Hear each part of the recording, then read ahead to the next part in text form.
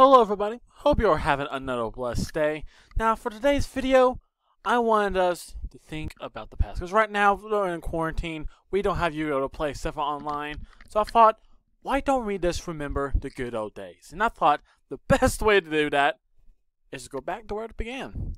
So what I'm going to be doing in today's video is going to be going through our first pack. So to do that, you have the pack over here. In case you don't know what the first pack is, it was The Legend of Blue Eyes for the TCG. So what I'm going to be doing, I'm going to be basically going through every single card in this pack and then sharing with you my top 5 favorite cards and why they are my favorite cards, okay? Some of them is because, well, they're nostalgic to me, and some of them I actually do have some very fond memories of, which is why they're very important to me and why I love some of these cards still, okay? And most likely you're not going to be able to guess what my top 5 is, and I'm not going to be able to guess what your top 5 is. Yeah, that's exactly what it means. I actually want you to go to the comment section in this video and leave your own top 5 favorite cards from the set I'm going to be talking about today, Legend of Blue Eyes. I'd love to see if we have any cards that are similar, because I bet we will. But I'd love to see why some of the cards you think are your top 5, and share with me why they are your favorite cards and why they are still important to you. Alright, so yeah, it's going to be a reminiscent video, and without further ado, check out the pack. So they have it pulled up here, and on the first card we have is Aqua Mador. Okay. Now I'm going to butcher all these names and probably just skip through a bunch of these, but we have Armel, Arm Ninja, Armored Starfish, Basic Insect, Beast Fangs, Beaver Warrior, the Blue Eyes White Dragon, Book of Secrets, Celtic Guardian, Charbin, the Fire Knight, Curse of Dragon, Dark Energy, Dark Gray, Dark Hole, Dark King of Abyss, Dark Magician, Dark Fire Dragon, Dark Word Thorns. That was a lot of darks. Dissolver Rock, okay. Dragon Capture Jar, Dragon Treasure, Dragoness the Wicked Knight, Drolling Lizard, Electro Whip, Enchanted Mermaid, Exodia the Forbidden One, Fiend Reflection number 2. That's kind of weird that they had number 2 and they never released the number 1 before. I don't know. What's not thinking about that? Final Flame, Fire Grass, Fire Yaru, maybe? Fissure, Flame Ghost, Flame Manipulator, Flame Swordsman, Flower Wolf, Follow Wind, Forest, Frenzied Panda, Fusionist, Gaia the Dragon Champion, Gaia the Fierce Knight, Giant Soldier of Stone, Goblin Secret's Remedy, Gravekeeper's Ghoul, Green Phantom King, Han, Armor Knight, Hinotoma.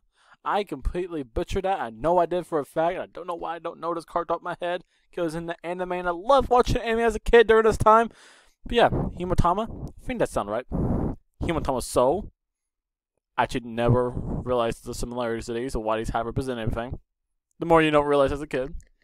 Hitsomi Giant, Kamamusa, the Blue Flame, Carbonola Warrior, I butchered that again, awesome, King's Fog, Komotoko, Kurama, Lavas, Laser Cannon Armor, Left Arm Forbidden One, Left Leg of Forbidden One, Legendary Sword, Lesser Dragon, M Warrior number 1, M Warrior number 2, Machine Conversion Factory, Mammoth Graveyard, Man-Eater Bug, Masaki, the Legendary Swordsman, Meta Bat, Metal Dragon, Misa Suriyami, okay, Monster Egg, Monster Reborn, but it was not that artwork, that's the Lost Ark. We have the regular artwork for the original set. Don't know why that's there. Mountain, Mystical Elf, Mystical Moon, Mystical Sheet number 2, another card that some reason printed the number 2 of the monster without printing the number 1 first. Don't know what Konami is thinking, but okay. Nemuriko, One-Eyed Shield Dragon, Petted Angel, Petted Dragon, Polymerization, Pot of Greed, Power of Kashanin, Raigeki, Raise Body Heat, Ray and Temperature, Reaper of the Cards, Red Medicine, Red Eyes Black Dragon, Remove Trap, Right Arm of Forbidden One, Right Leg of Forbidden One, Root of Water, Sandstone, Silver Bow and Arrow, Silver Fang, Skull Red Bird, Skull Servant, Whew, that's the first summon cards. Now I got the last, I think like 30 cards. Let's kind of scroll back to the top quick and get through them. Sogen, Skiddo Sparks, Spike Cedra, Spirit of the Harp, Steer Ogre Grotto number 1, Stop Defense, Succubus Knight, Swords of a Villain Light. I don't think we have that kind of artwork, because, you know, cleavage.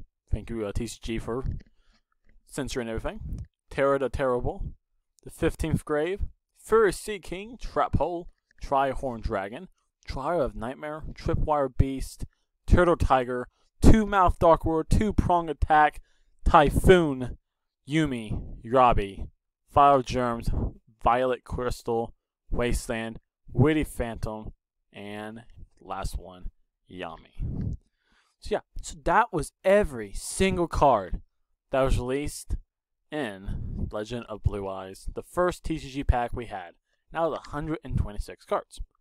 Now for the second part of this video, I'm now going to share for you my top 5 favorite cards from this pack. And at the same time, before we get into it, if you want to go down to the comment section and leave your own top 5, do it at this time. I'd love to check them out after I post this video. Alright, so to actually start out, it's not going to be a single one of these cards on this last page. We're going to have to go to the first page to find my number 5 card. And my number 5 card, if you can guess, based on what my favorite deck currently is, and the card I have used previously is Carabonala Warrior. I definitely butchered that name. That's perfectly fine.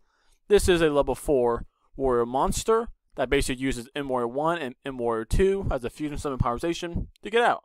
And back then, it probably wasn't really that good of a card. It only has 1500 attack, and you can normal summon usually some cards stronger than this.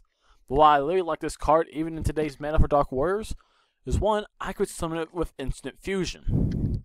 Another thing is, though, it was an effect monster, so let me get over cards such as like Ghoster or something that tried to destroy my cards, or some kind of form fan. I can't remember what it was. So it was some card out there that kind of destroyed or took away my effect monsters. I know Sky Strikers were an example, with the whole, what is that called?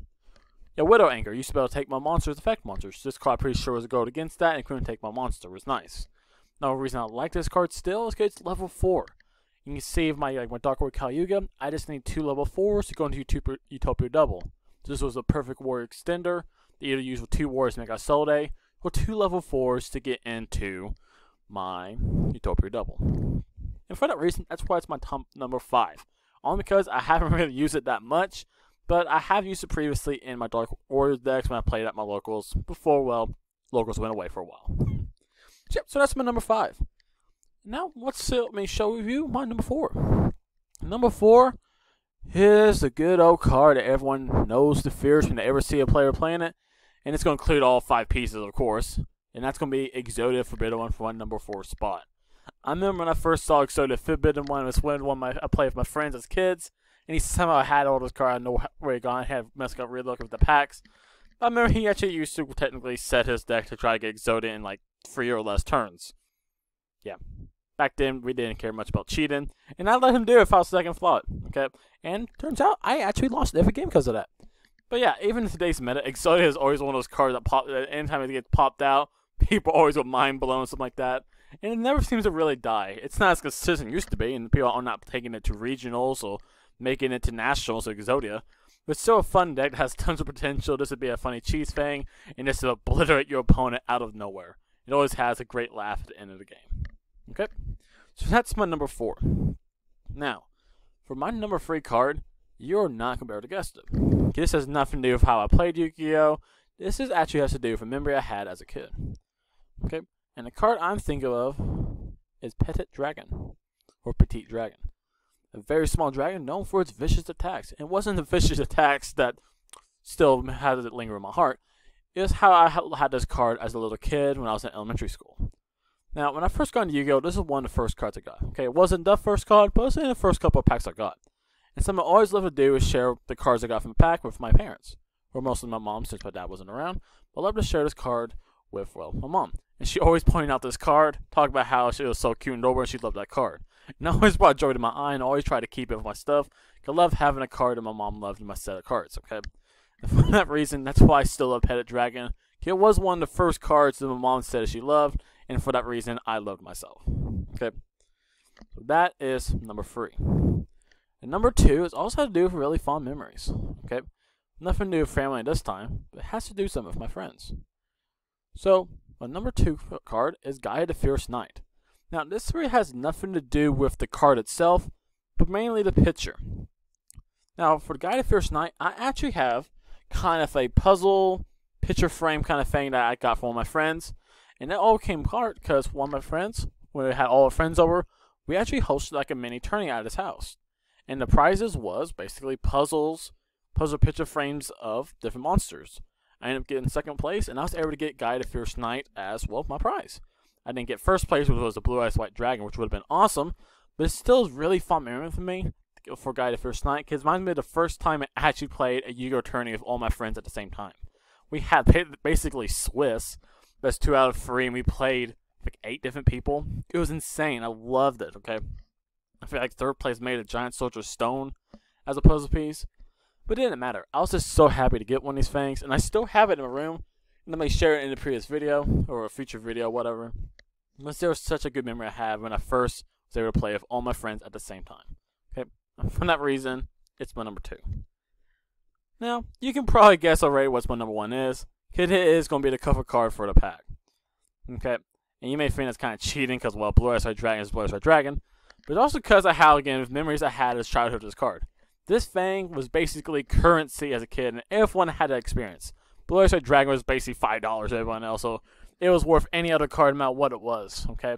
And I was the main kid, at least in my community, that always tried to get all the Blue Eyes White Dragons. Because, well, we wasn't able to buy them online.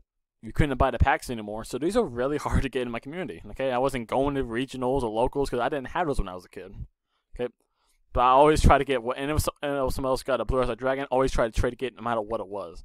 And at a point, I think I may have owned every single Blue Eyes White Dragon in my town. Okay, I had like 50 of these cards, okay? Now, I will say they're not in the best conditions now because as a kid, you know, we didn't really know what sleeves were. But, you know, it's still such a great memory I've had. I didn't even play it in the game. I just love collecting it. I just put them in binders. And I still have a binder of probably about almost 100 Blue Eyes White Dragons I had as a kid. And I still collect them to this day. Because this reminds me of memory as a kid, how I always went out to talk to my friends and trade with my friends after duels, during duels, always trying to get the Blue Eyes White Dragons. And I do remember I made some really bad trades, but you know, it was all worth it for the fun and game, and kind of sparks the whole power and love for Yu-Gi-Oh! That I still have with today. Okay, this is one of the starting pieces. So yeah, that is my top 5 favorite cards, and also my discussion to go through quickly of Legend of Blue Eyes, the first TCG pack in a game of Yu-Gi-Oh! And I hope you enjoyed this. And also in the comment section, I hope you did go down and leave your top 5 favorite cards from this 126 cards. I'd love to see your top 5 list. And also while you're making the top 5 list, also share for some of the cards if you want why they're your favorite cards. You can just say because you're using your meta decks right now, like Blue Eyes is still a decent card. You're playing Blue Eyes. It could be something like some reason why Aqua Mador is your favorite card. I don't know why it's your favorite card, but I'd love for you to explain and at least tell me why it's your favorite card. Okay? And with that, if you enjoyed the video, please leave a like in the video and subscribe to my channel if you haven't already. That tells me that you enjoy this kind of content and this content I'm producing for you guys, and helps me grow my channel. Now, like always, I hope the rest of your week is blessed. I hope to see you all in the next video. And with that, I'm out. See ya.